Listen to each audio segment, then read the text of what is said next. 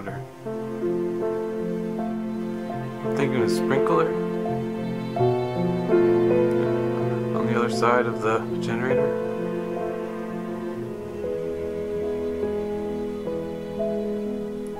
Or something coming out of the exhaust pipe from the other side of the generator, perhaps. Don't know for certain. I've never observed that before. It was about 10:15 that the bomb ignited, exploded, and now it is 10:22. Also, before the bomb exploded, after the Georgia Pacific Tower discharged an air blast underwater,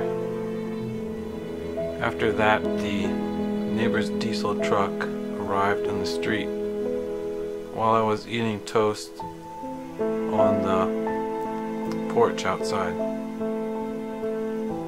So I had to evacuate breakfast from diesel exhaust, and then all this occurred.